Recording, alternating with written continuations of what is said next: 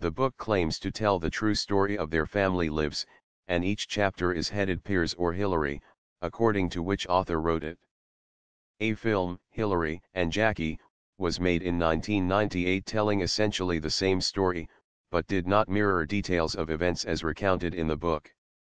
An inside film program, handed out at showings of the film, quotes screenwriter Frank Cottrell Boyce as saying, "Hillary was working on the book at the same time as I was working on the film."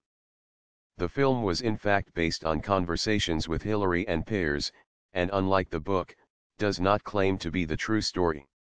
This distinction is important because both film and book have attracted intense criticism, especially from music lovers and friends of the cellist, and from her husband, the famous musician and conductor Daniel Barenboim, who feel that they have sullied the memory of her with details of her private life that are either contested or too shocking to be made public.